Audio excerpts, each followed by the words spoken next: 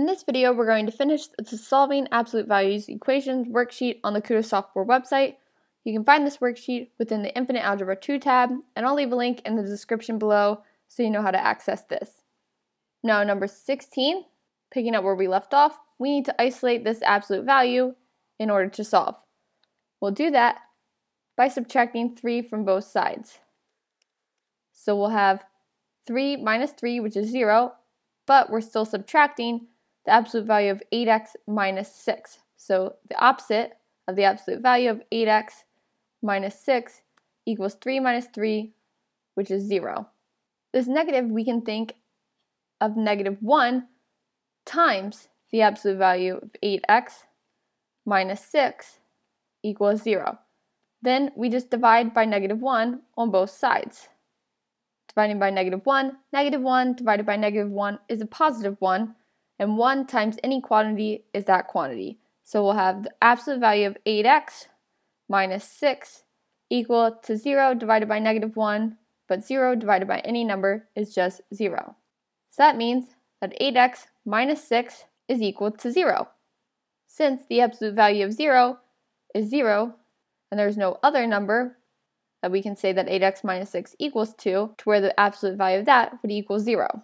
So we have one equation in this instance, 8x minus 6 equals 0. So we'll add 6 to both sides to get that 8x equals 0 plus 6, which is 6. Dividing both sides by 8, I get that x is equal to 6/8, which we know can be simplified. Dividing both the numerator and the denominator by 2, we'll get 3/4. So 6/8 is equivalent to 3/4, and 3/4 is our only solution for number 16. In number 17, 2 minus 5 times the absolute value of 5m minus 5 equals negative 73. So we're going to start by subtracting 2 from both sides. That'll be negative 5 times the absolute value of 5m minus 5 equals negative 73 minus 2, which is negative 75. Our next step, in order to isolate that absolute value, is to divide both sides by negative 5. Negative 5 divided by negative 5 is 1, so we'll have the absolute value of 5m minus 5 equal to negative 75 divided by negative 5, which is a positive 15. This means that the quantity within the absolute value, 5m minus 5, either equals 15 or it equals negative 15, since the absolute value of 15 equals 15 and the absolute value of negative 15 also equals 15. So setting up our two separate equations, we have 5m minus 5 equals positive 15 and 5m minus 5 equals negative 15. Starting with the positive, we'll add 5 to both sides to get that 5m is equal to 20. Dividing by 5, we'll get that m is equal to a positive 4. And for when 5m minus 5 is negative 15, we'll add 5 to both sides to get that 5m is equal to a negative 10. Dividing both sides by 5, we'll get that m is equal to negative 10 divided by 5, which is a negative 2. So our solution in number 17 is 4 or negative 2. In number 18, we're going to start by adding 9 to both sides.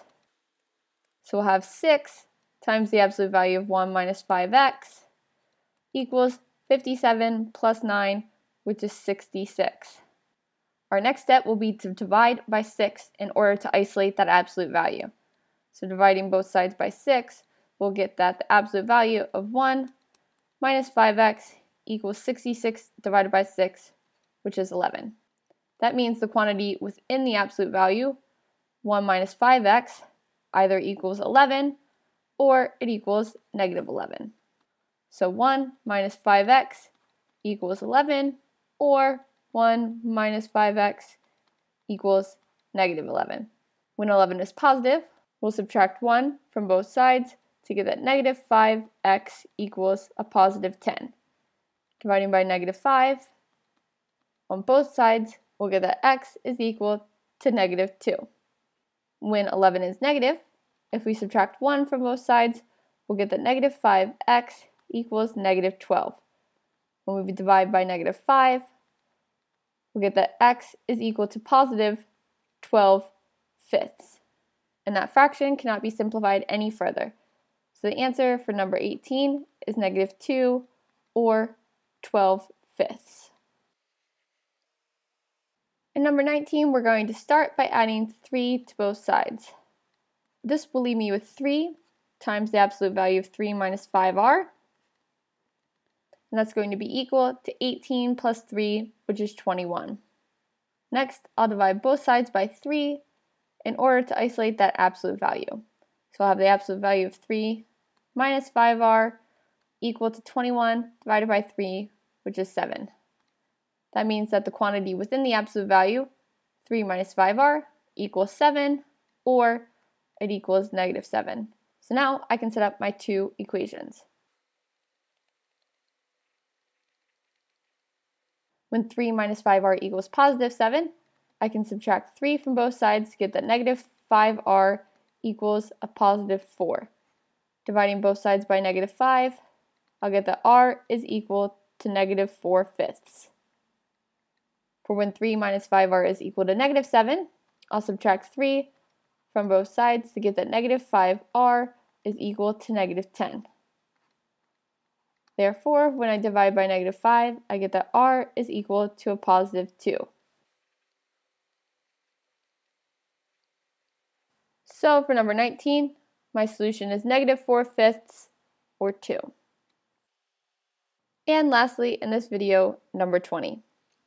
I'm going to start this off by adding 7 to both sides.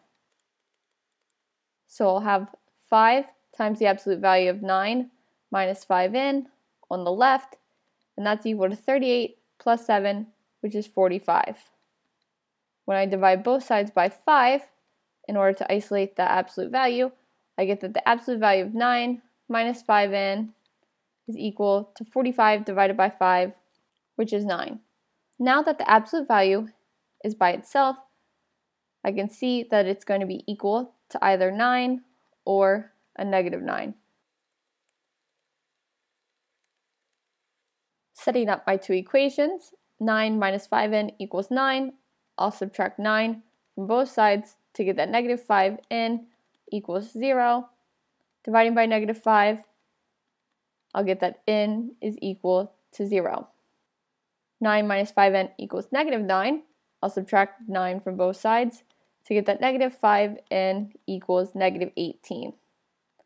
Then I'll divide by negative 5 to get that n is equal to positive 18 fifths. And that fraction cannot be simplified any further. So my solution for the last problem on this worksheet is 0 or 18 fifths. If you have any questions, please feel free to leave them below. Also, if you didn't subscribe, go ahead and do that now, and while you're at it, click the like button so I know that you found this video helpful. And with that, we've wrapped up the Solving Absolute Values Equations worksheet.